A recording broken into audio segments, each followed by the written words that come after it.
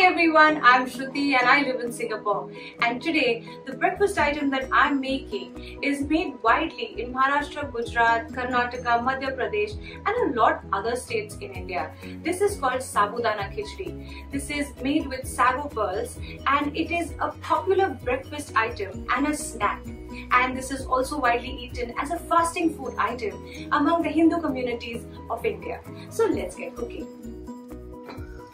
So the ingredients for Sabudana Khichdi is this is Sabudana and these are sago pearls which I have soaked overnight, and I have taken here 1 cup of Sabudana and I have washed it thoroughly until the water runs clear, and I soaked it in 3/4 cup of water, and it has to come to a part where it mashes easily between your finger.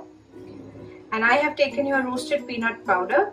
I have taken here some ghee, there is sugar, lemon, salt to taste, green chilies as per choice, curry leaves, grated coconut for garnish, cumin seeds, coriander leaves for garnish, and 1 medium-sized boiled potato. Let's start making the Sabudana Khichdi.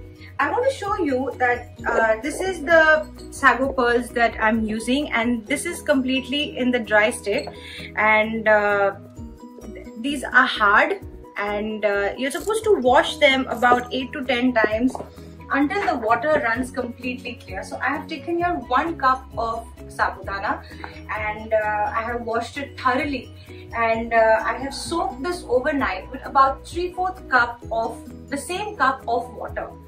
And in the morning, as I showed you before, the difference between both the pearls you can see is when you mash the soaked one is this soft, and they have doubled in size as well. So now I'm going to start making the khichdi.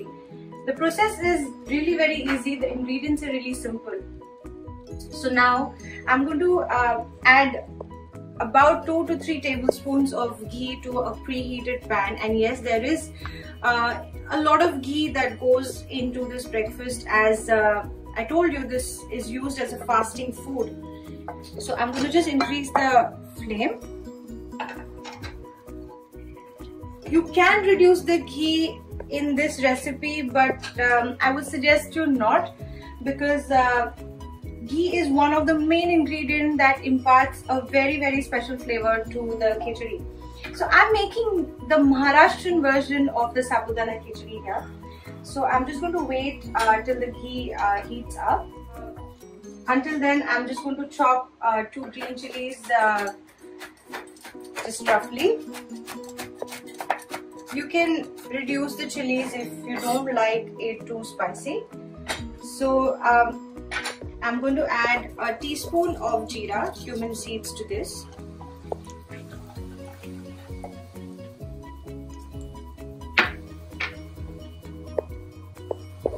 I have increased my flame to medium high. So I'm just going to let this splutter a bit.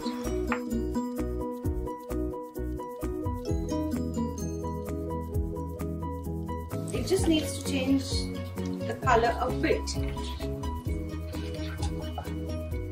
And once you start getting the aroma of the cumin seeds, I'm going to add the green chilies. And I'm just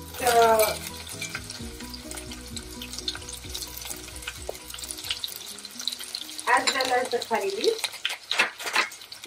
I'm just going to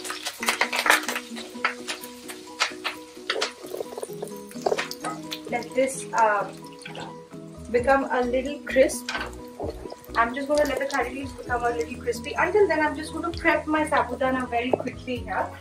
I'm going to add the roasted peanut powder. So what I have done is I've taken some raw peanuts, roasted them on a dry pan, and I have coarsely ground them into a powder. So you can see a few pieces, a bit of powder. So this is about 3/4, half cup to 3/4 cup as per choice. So I'm going to just mix this well until it coats the sabudana really well. I'm going to add a teaspoon of salt to this, and I'm going to add a teaspoon of sugar as well. So I'm just going to mix this really well, and let's just keep this aside. Now you can see the curry leaves have completely crisped up. So now I'm going to add a boiled potato. I'll boil this until it's really soft. So I'm just going to increase my flame a bit. And I'm just going to fry the potatoes until I see a slight brown color on both the sides.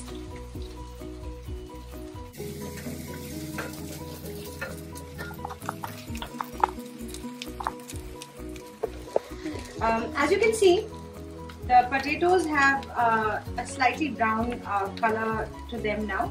So now is a good time to add the prepared sabudana with the peanut powder. So I'm just going to add this, and I'm going to keep stirring this for about 5 to 6 minutes, and I'm going to cover this and cook for about a minute. So this is the time where a lot of recipes kind of go flawed, because sometimes the sabudana goes clumpy, sometimes there's a lot of water. So there are a few tricks and tips that you need to follow when you make this dish. Make sure the ghee is enough so that it coats well, as well as the peanut powder. So I'm just going to continue stirring this for about 4 to 5 minutes on medium heat. Make sure the flame is not very low, because I don't want it to start getting sticky. I want it to remain hot. So make sure also your pan is non-stick, because it tends to stick quite a lot at the bottom. So make sure your pan is a good non-stick pan. So yeah, and you can see some of the sabudana pearls are turning translucent. So that's what we are looking at. We need the sabudana to completely become translucent, and make sure you don't overcook this. So it's been about 2 minutes now. What I want to do is I will just close this exactly for a minute, and I'm going to quickly steam it, and I'll just lower the flame a bit, and I'm going to quickly remove the lid, and I'm going to stir fry this again. So I'll see you on the other side.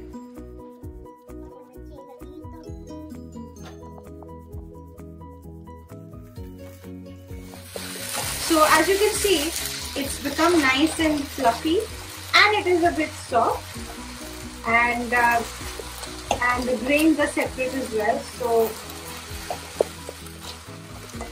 So now you can see more that the sabudana has become more translucent.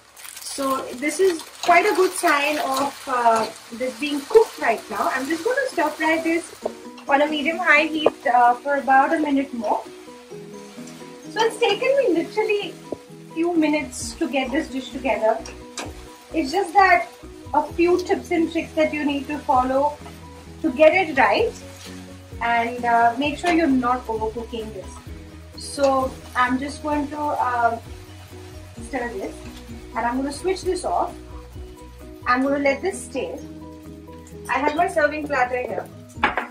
Firstly, I'm going to squeeze a few drops of fresh lemon juice, and I'm just going to quickly stir this.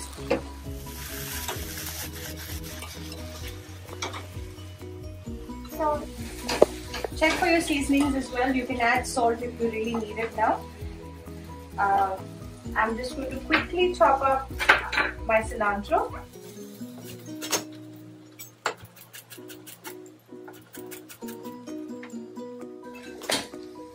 I'm going to add a few roughly chopped leaves to this, and I'm going to reserve some for the garnish.